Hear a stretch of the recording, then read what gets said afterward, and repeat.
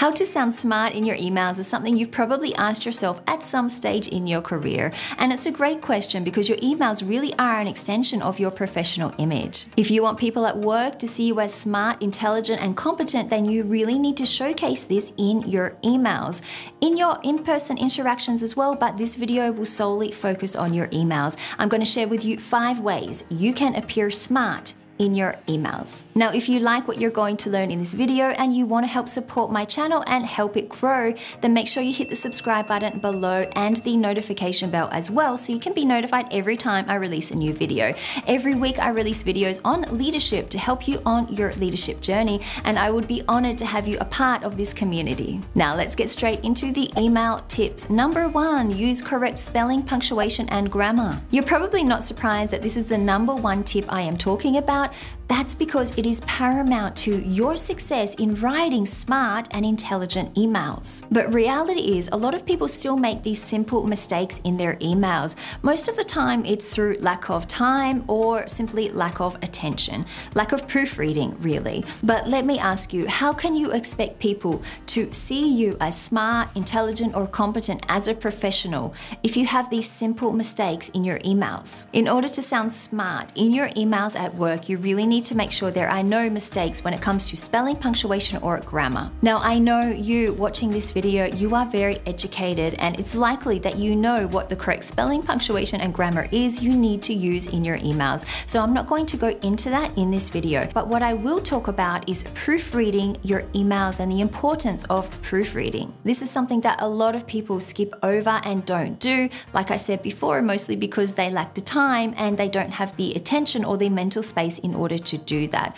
But if you spend 1 to 2 minutes proofreading your email, the entire email before you send it, you can pick up a lot of those spelling, punctuation, or grammatical mistakes, and you can really change the perception that other people will get of you when you send them an email. Proofreading really helps your emails to look smart. If you're ever unsure about the correct spelling, the correct punctuation, or the correct grammar that you need to use in an email, then Google is your best friend here. There are many resources online that will help you learn and understand the correct punctuation, spelling, or grammar you need to use. Grammarly is also another great resource. This video is not sponsored by Grammarly, by the way, but it is a resource that I commonly use to just double check on grammar issues or even punctuation issues. Another thing you need to be aware of is the difference between UK and US spelling, punctuation, and grammar for your emails. There are many differences when it comes to spelling, punctuation, and grammar between the US style that's used and the UK or the British style that is used. A lot of people are unaware of this, and quite often it can result in somebody thinking you have written an email or spelt a word incorrectly when you haven't. Now, I have a fantastic example of this. In one of my UDEMY courses, one of the students of the course wrote a review and said that I spelt the word jewelry incorrectly in that course. So I spelt the word jewelry like this instead of jewelry like this. And this caused that person to think that I had spelt it incorrectly, when really I was using the UK style or the British style of spelling the word. And I would say they were used to the US style. So they thought I was spelling incorrectly when I wasn't. So this is just an example of how people can be really unaware of the differences between US and UK style when it comes to spelling and also punctuation and grammar. A lot of people think there are only differences when it comes to spelling between US and UK style, but that's not true. There are many differences when it comes to punctuation and also grammar. Some punctuation differences, I'm going to go through them with you now, really appears when it comes to writing letters or addressing people in an email. So say you're starting an email and you say, "Hi Jennifer," or "Dear Ms. Brown." If you are using US style punctuation to address somebody in an email, you would put a colon at the end, a colon after "Hi Jennifer" or "Dear Ms. Brown." Whereas if you're using UK style for your punctuation and addressing someone in an email,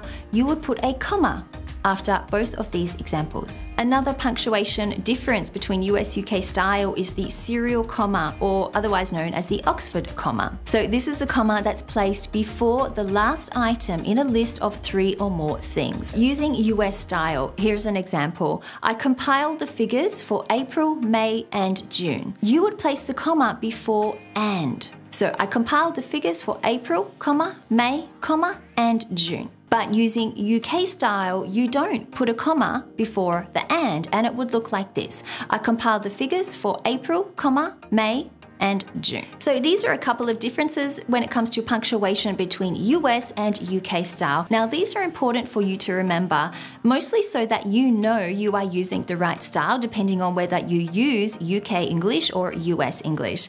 And it's also important so you don't assume or so you don't think somebody else has made a mistake when they haven't. The next step to writing smart emails is to use commas appropriately. Now sometimes people in their writing, they use commas too much, sometimes way too much.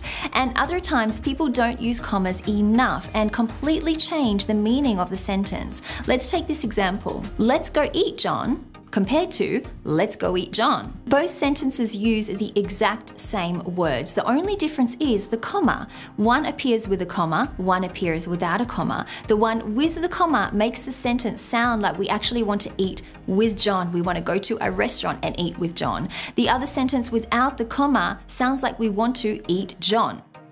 Can you see how a simple comma can drastically change the meaning of a sentence? And this can happen in your emails too. So especially if you are writing something that is more on the legal side or something that's more on the technical side, you really need to be very careful about the use of your commas and make sure that adding a comma or eliminating a comma does not change the meaning of your sentence or the meaning of your email. So when should commas be used? Commas are used to separate two independent clauses that are joined by coordinating junctions such as like, but, or and. For example, I reviewed the financial report you sent me yesterday, but there are a few corrections I need to make before I return it to you. The comma in this example separates the first clause of the sentence from the second clause of the sentence. Here's another example. Jennifer discussed the issue with our client and they're on board with our decision. So again, the comma here separates the two different clauses. Commas are really important in your email writing. They make it easier for the other person to read your email and to understand what you're saying. Commas are very similar to using the pause in your verbal communication. So if you're ever confused about where you should put a comma,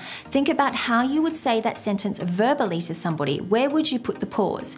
And the place where you would put the pause is where you can put a comma instead. Use active, not passive language. So what do I mean by passive and active language? Well, passive language or the passive voice is where you put the object of an action as the subject of the sentence. Imagine it's written like this: object, verb, subject. For example, the cat was caught by the dog. In this example, the subject is the dog. The dog was the one who did the catching, and the object was the cat. The cat was the one caught by the dog. So this structure using the passive voice is very common, and it's likely that this sentence I just shared with you is very familiar to you. It's used often in technical writing, in scientific writing, to use the objective voice in your writing. The passive voice is also used a lot in formal writing because it makes your writing sound more indirect. When it's more indirect, it tends to sound more polite. But for many people in business, especially when it comes to emails, they much prefer when people use the active voice. So I'll share an example of the active voice with you. Using the same example I shared before about the cat and the dog, in an active voice, this is what the sentence would sound like. The dog caught the cat, instead of the cat was caught by the dog. Sharing this simple example, do you see how the active voice sounds a lot more direct and straightforward than the passive voice does? So the active voice is much preferred in emails, mostly because it leads to clearer writing and clearer understanding for your reader. Less room for misunderstanding. It helps you write clearer sentences as well and more precise arguments. Here are a couple more examples of passive versus the active voice when it comes to emails, and these examples are more work-related. The report was filed by John, or John filed the report. The meeting was led by Anna, or Anna led the meeting. Do you see the difference between these two examples and how the active voice can sound a lot clearer, a lot more precise, a lot more direct, and a lot less room for misunderstanding? I think the biggest reason that the active voice is preferred in business emails is mostly because business people are busy. They don't have the time to waste trying to read lengthy emails and trying to find out what the indirect message is actually saying to them. They want things to be told to them directly, precisely, and quickly. And the active voice will definitely help you achieve this. Number 5, be as brief as possible. Forget what you learn at university or at college, that longer sentences and longer paragraphs will make you sound smart. The only thing longer sentences and longer paragraphs will do is force your reader to spend more time reading your email. In business, clarity and speed are key. When you write with brevity, you don't waste words and you don't waste people's time. So brevity is your friend when you are writing emails. Here are 4 keys that you need to remember. Keep your sentences short. Use fewer paragraphs. Eliminate unnecessary words. And write like you're talking to a friend. So instead of writing, in response to your previous email and after careful consideration of the arguments you presented in support of the corporate function being held at Red Rooster, I have discussed with my team and the group preference is for the corporate function to be held at Chicken Treat. So for this message, for the core message that you want to convey in this paragraph or in these few sentences, this is way too long for an email. The core message could have been said in a much simpler way using fewer words and shorter sentences. Something like this. Thanks for your email. I've talked with my team and we all prefer for the corporate function to be held at Chicken Treat and not Red Rooster. If you are from Australia and you're familiar with Red Rooster and Chicken Treat, you're probably chuckling at the thought of a corporate function being held at either of these places. If you're not from Australia, then I'll explain what these restaurants are. Chicken Treat and Red Rooster are both casual restaurants where you can get chicken and chips, not the kind of place where you'd have a corporate function. So sounding smart in your emails is not about picking up a dictionary and finding the most complicated words you can to put in your email or making your sentences as long as you possibly can. What it's about, writing smart emails, is about being concise, getting straight to the point, being direct, and making it easier for your reader to understand what your core message is. If you can do this, then you will look smart in your emails. If you liked what you learned in this video and you want more videos like this in your feed to elevate yourself as a leader, then make sure you subscribe by hitting the button below this video and the notification bell as well, so you can be notified every time I release a new video. Thank you so much for watching. I will share another video on the screen with you that you can watch after this one, and I will see you in the next one.